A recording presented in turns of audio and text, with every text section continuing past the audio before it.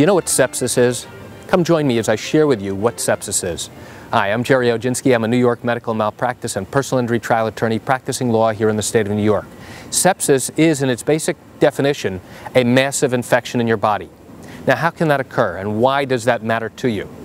What can occur is that, let's say you have a surgical procedure and the doctor inadvertently injures the bowel, the colon, and doesn't recognize it. What then happens is that your feces, the stool, will then leak out into your belly, into your abdomen. Now, what can happen then? What can happen is that the stool is not supposed to be in your belly, and as a result it becomes an irritant and winds up getting infected. And once you have an infection in your abdomen, that can spread throughout your entire body. And when that happens, you can get extremely sick.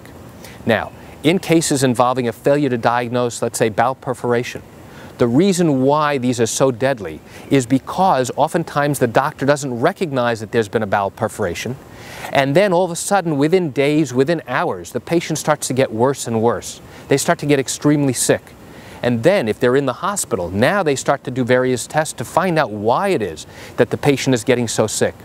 But by the time they finally actually realize why the patient has gotten so sick, it may be too late and the patient may die. And many times we'll get calls from patients whose family members have died, saying, listen, my loved one just died. I've been told by the medical examiner that they died of sepsis. What does that mean?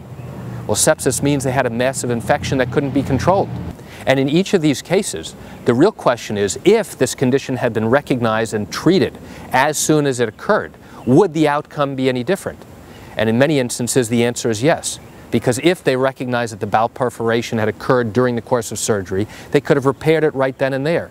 They could have irrigated and washed the patient out, whatever contaminants were in there. And then they could prophylactically treat the patient, meaning they could give the patient antibiotics right away, and in order to prevent the infection from getting worse. So why do I tell you about this? Because chances are you have questions and concerns about what sepsis is and how it may have caused or contributed to your loved one's injuries or death. And if your matter happened in the state of New York, what I encourage you to do is pick up the phone and call me. I answer legal questions like yours every single day. You can reach me at 516-487-8207 or by email at lawmed10@yahoo.com. I'm Gerry Oginski here in New York. Thanks for watching.